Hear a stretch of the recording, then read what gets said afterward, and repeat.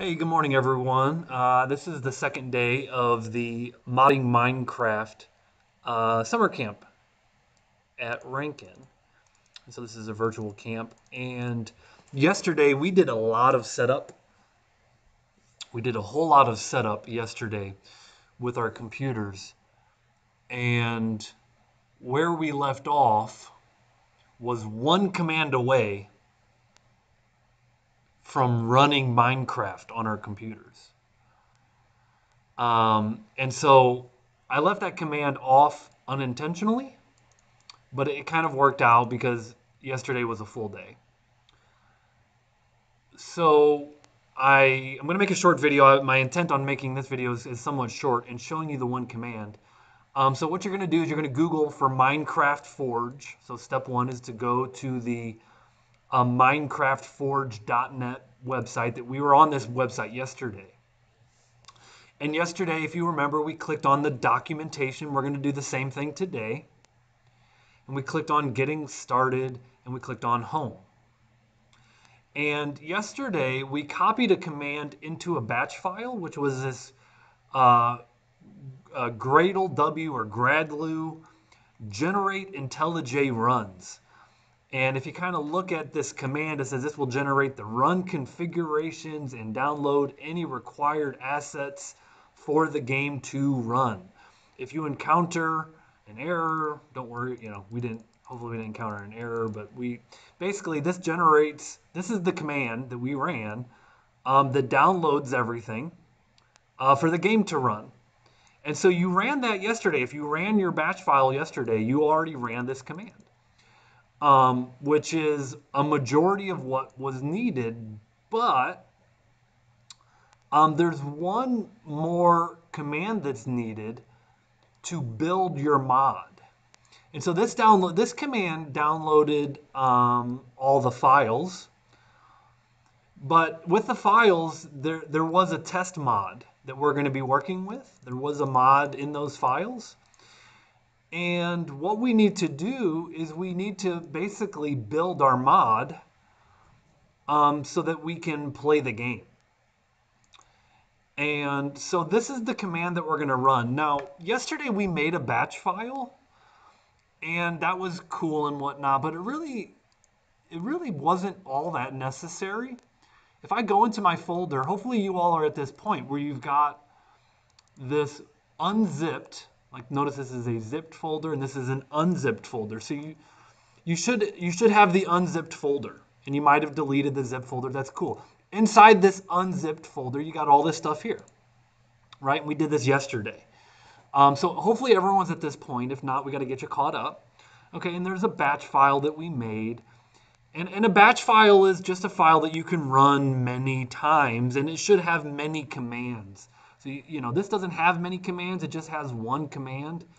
You don't even need this today, but you should have already run this command, right? That downloaded everything. Because we already ran that command, we don't need to run it again today, but we just need to run this other command. This is gradlu build, and we could put it in our batch file, but I'm going to show you kind of a different approach. So this is the command that we're going to run, and I'm going to show you how to run that command without putting it in a batch file. And so what I'm going to do is on my keyboard, I'm going to hold down the Shift key. So I'm in this folder, step one being the right folder. Okay, and that's the unzipped folder. It's on my desktop. It might be somewhere else for you, but mine's on my desktop. I'm going to hold down the Shift key, and in an empty, I'm going to right-click in an empty area in this folder. So kind of down at the bottom, there's all this empty space, right? You have to right-click in an empty area. You can't right-click a file or right-click a folder. You got to right-click an empty area. And if you're holding down Shift, you're going to see this open PowerShell window. PowerShell is essentially an advanced command prompt. Okay, so we can type in commands here, and this is a PowerShell window. Okay, so this is where we can type in commands, command line commands, And so what I'm going to do is I'm going to type in a dot forward slash. So it's got to be a forward slash. Notice this is a backslash. Um, so the difference between a backslash and a forward slash. There's your forward slash. You can imagine that's a slash that's falling forward. This is a slash that's falling backwards. This is a slash that's falling forward. Okay, and the command was Gradle W or Gradlu build. Again, I'm just going to double check that since I typed it all out. Gradlu space build. There's a single space in there. Okay, and then I'm going to hit enter. Okay, now I already did this yesterday, and it worked for me yesterday. I'm anticipating no problems today. It really should not, I wouldn't anticipate any problems. In fact, there it says build successful. Okay, and again, what did that do? There's these two commands are the two commands that we need to run. One of them we put in a batch file and we ran yesterday. The other one we're just going to run from a command prompt or an advanced command prompt called PowerShell. And this is gradlu build. And again, what that does is it builds your mod. And when we downloaded all these files yesterday, it came with like a template mod, and this builds the mod. Now that that's done, okay, and our build was successful, okay, I can go ahead and close PowerShell, and then I'm going to run IntelliJ. And if you ran IntelliJ yesterday, your project might open up automatically. Mine doesn't open up automatically. I changed a setting so it doesn't open automatically. Probably if you didn't change that setting, yours is just going to open up. So this is a project. This is something that I opened yesterday. I'm just going to click on this, and it's going to load that folder in IntelliJ. And this is what we did yesterday. Remember, I showed you the example mod.java. This is the Java file for the mod that we just built. Okay. Now, some of you got this yesterday. It says download pre-built share indexes, reducing the index time. I'm not worried about that. You could just close that if you get any notifications down here. In fact, you can click don't show again, and that's fine. Okay. Now, we should be at a point now where you have this run client option. Now that we've built our mod, we should be able to run client. And again, I did this yesterday, and it worked yesterday, so I don't anticipate any problems. We'll give it a second here. It might be downloading some stuff in the background. Normally it launches pretty fast. Okay, there it goes. Preparing run client.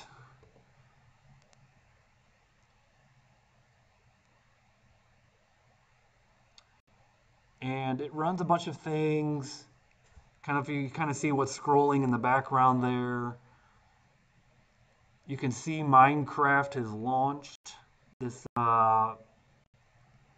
window has launched. The game is loading. It does get a little red error in the background, and that's totally cool. I'm not worried about that. If you were following that, there's nothing to worry about, that red in the background.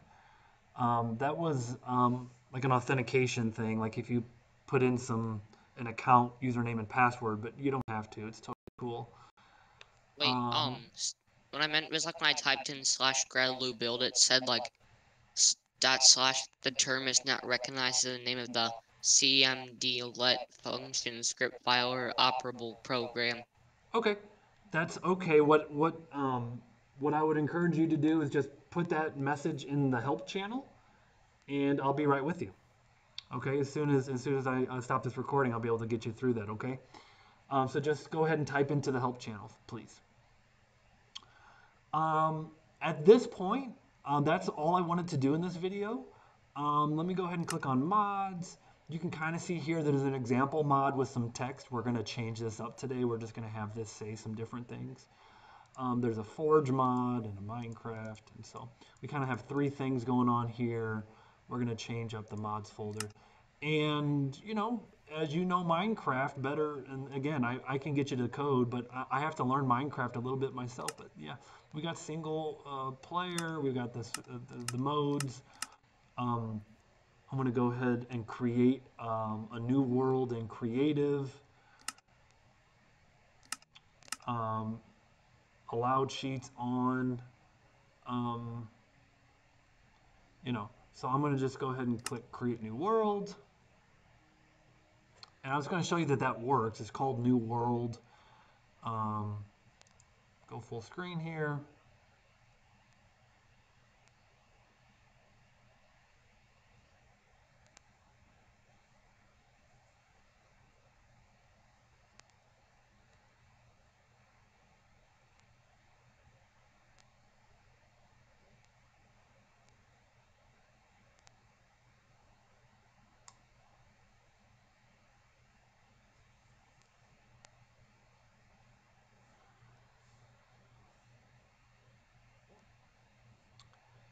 And here we go.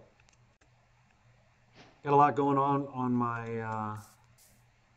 got a lot going on with my computer, so it might be a little bit laggy. But I got Minecraft running, single shotting everything. So demonstration complete, save and quit. And I'll stop the recording here and then I'll help you guys through, get you to this point.